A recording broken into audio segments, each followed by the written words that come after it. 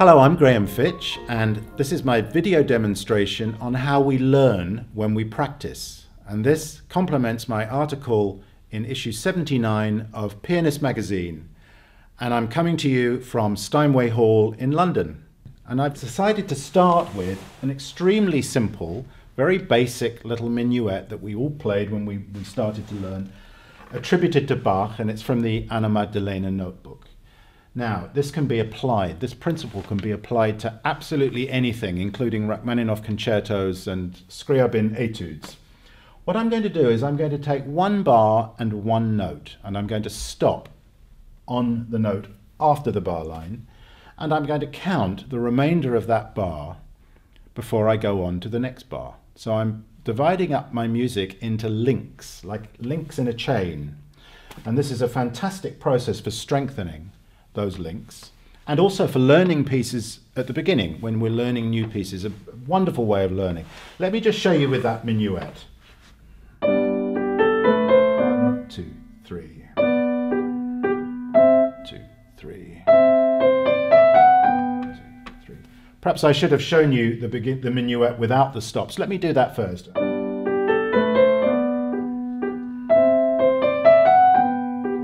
Now let me go back and put the breaks in.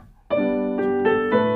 That's one bar and one note, and I'm going to count 2, 3 before playing the next bar and one note. 2, 3, 2, 2, 3. I could leave 2 bars if I wanted, if I needed a little extra time to think.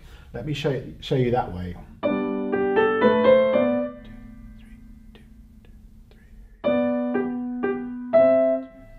2, 3, 2, 3. And so on. Now that's one bar unit, one bar and one note, because it wouldn't make much sense to stop on the last beat of the bar, the last note of the bar. It doesn't really take us anywhere. So that's why I suggest going over the bar. And then the note that we stopped on is the note that we then start on. Having done 1 bar units, you can move to 2 bar units, and then eventually 4 bars at a time. Let me show you 2 bars. 3, 2, 2, 3. 2, 2, 3. And so on. And then when we get good at that, 4 bars. 2, 3,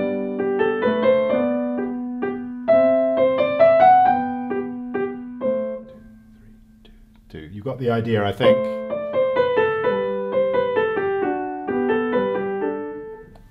Now that, as I say, we can use for anything, whether it's beginners, advanced, intermediate. Try it out. You'll be very surprised, first of all, how challenging it is, because we all are good at starting at the beginning, or perhaps starting at the beginning of a phrase or a section.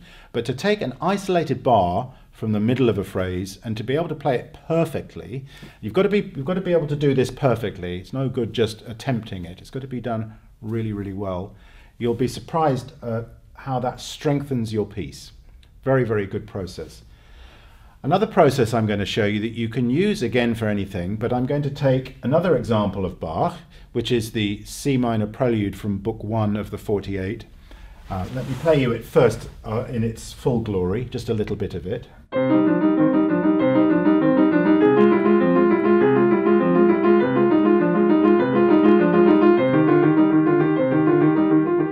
Just the first few bars.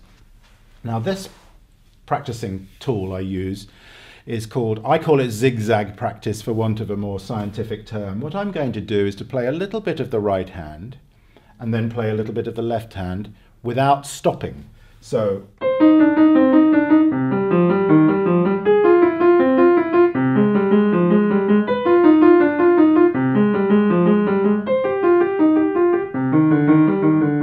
I played the first half bar right hand, and then I carried on the second half bar with just my left hand. Now, of course, we could do that for whole bars if we wanted. Let me show you that.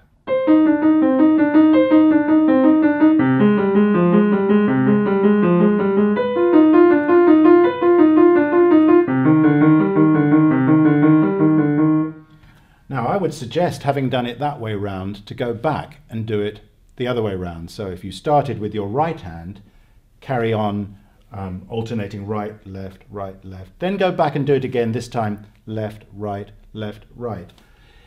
By doing this, you're deliberately interrupting the flow in one hand and continuing with the other hand.